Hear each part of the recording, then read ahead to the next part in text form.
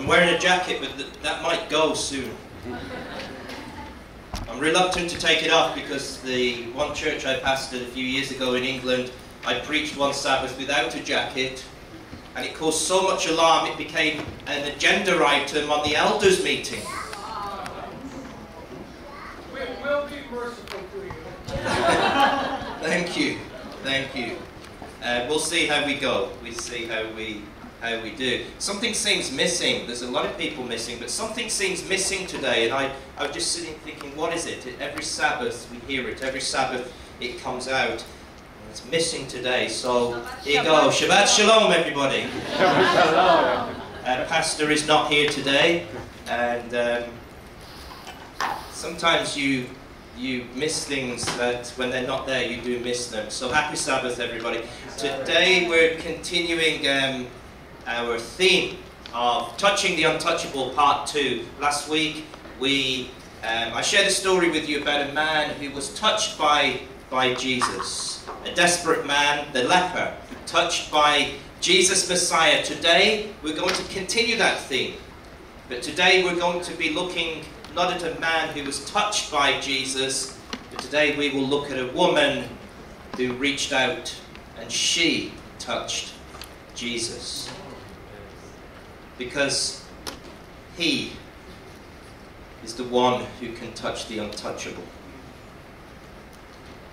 Yes, we too can reach out and touch the Messiah.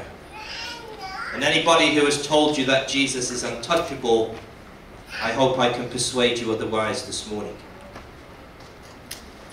Before we begin, I want to share an update with you. Last week I presented to you this slide. Remember who these boys were? The 12 boys and their teacher or their soccer coach who were caught in a cave in Thailand. The monsoon rains came, the cave filled with water, and these poor boys for 9 days were missing. And for 9 days the world held its breath. Were they alive, or had the worst happened? Shadows of the Chilean miners 5 years ago. And finally, as we said last week, the great news was, I'm going to be proud today to be English, because being English this week has been hard. Yeah. Please do not mention the word Croatia.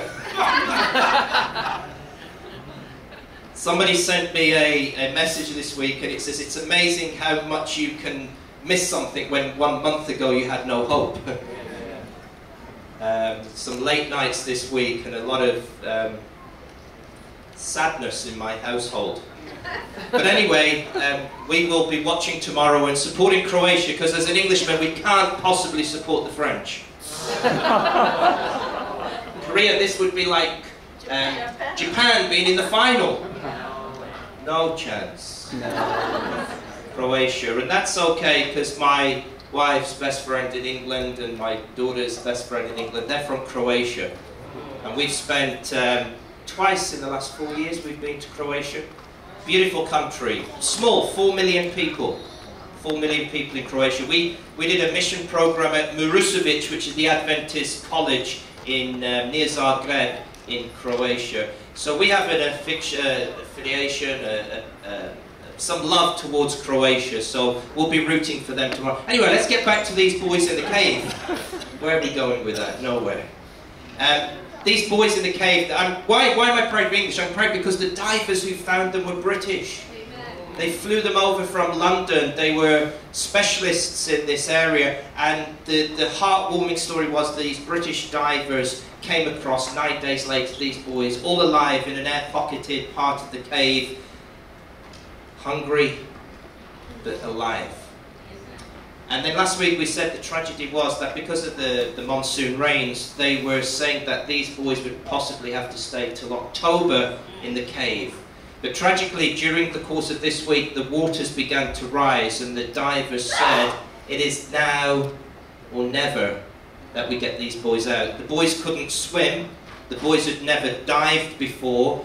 The divers said this would take 5 years of training to do this type of dive, and they had literally 5 minutes to prepare the boys.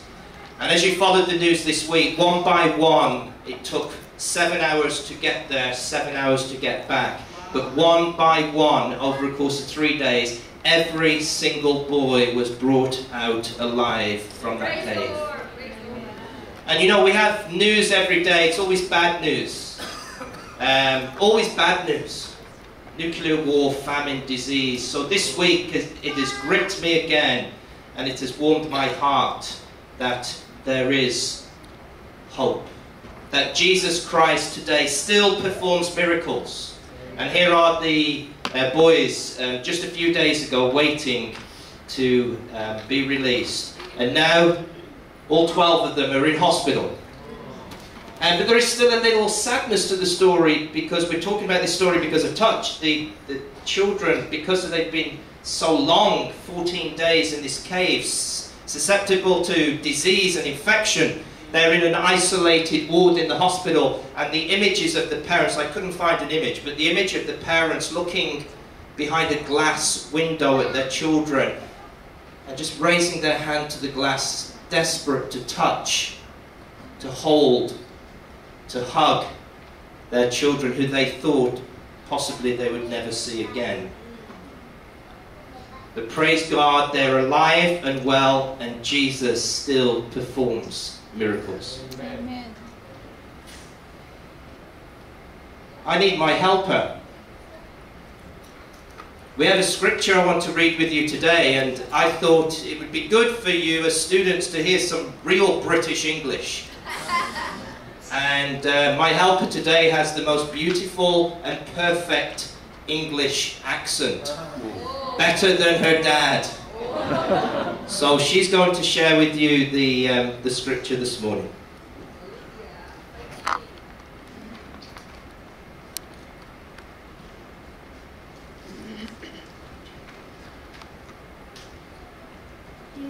Luke 8. As Jesus was on his way, the crowds almost crushed him, and a woman was there who had been subject to bleeding for 12 years, but no one could heal her. She came up behind him and touched the edge of his cloak, and immediately her bleeding stopped. "Who touched me?" Jesus asked. When they all denied it, Peter said, "Master, the people are crowding and pressing against you." But Jesus said, "Someone touched me. I know that power has gone out from me." Then the woman, seeing that she could not go unnoticed, came trembling and fell at his feet. In the presence of all the people, she told why she had touched him and how she had been instantly healed. Then he said to her, "Daughter, your faith has healed you. Go in peace." Amen. Amen. Thank you, Olivia. Beautifully read. What a story. What a story. We're going to unpack it today and try to see this concept of Jesus, Messiah, touching the untouchable. I don't do Facebook. Often students and people say, "I can't find you on Facebook." You won't find me on Facebook because I'm not there. I used to do Facebook. I collected about 4,000 friends. It's like collecting stamps. Just collecting friends. Then in the end, I didn't know what to do with them. And somebody told me to remove on Facebook the people I'd never met before, so I did that. And then somebody told me to remove the friends on there I've only met once and will probably never meet again. I did that. Then they told me to remove the people on there that you're not really friends, and actually you don't... No, I'm not going to say what I should say. So I removed them. And it went on and on and on. Then remove the people who you don't trust, or the people you... I did this exercise, and in the end I was left with 5 people. My wife, my mum, my dad, my best friend, and my nephew. So I thought I'd get rid of it. So I'm not on Facebook, but when I was on Facebook, every day you're bombarded with pictures and images and infographics, and one of these really stood out in